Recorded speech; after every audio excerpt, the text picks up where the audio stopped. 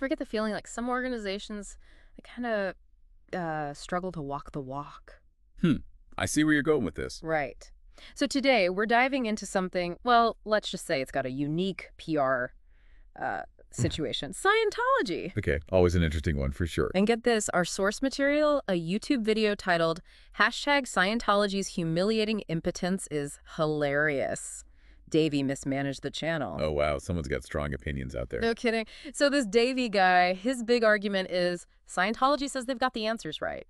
Happiness, life's big questions, even fixing the whole world. Right. A common thread in a lot of, shall we say, self-improvement or spiritual movements. Exactly. But then the second anyone asks a tough question, boom, silence. Like the leader dodging interviews, members clam up. Yeah, that's been a recurring theme. See, Scientology's whole PR thing, it's very, how do I put this, insular. They stick to their own channels, magazines, websites. So like their own echo chamber, kind of? Pretty much. They control the narrative, limit outside perspectives. And that clashes hard with their message of openness and, saving the world. It's giving, we have the answers, but trust us, you wouldn't get it vibes. Exactly. And that kind of approach just breeds suspicion, doesn't it? Big time. And that kind of leads to what Davey calls a public meltdown. A little dramatic, maybe, but he's on to something, right? It's like claiming to have invented fire, but refusing to demonstrate it. Well, meltdown might be pushing it, but I see his point.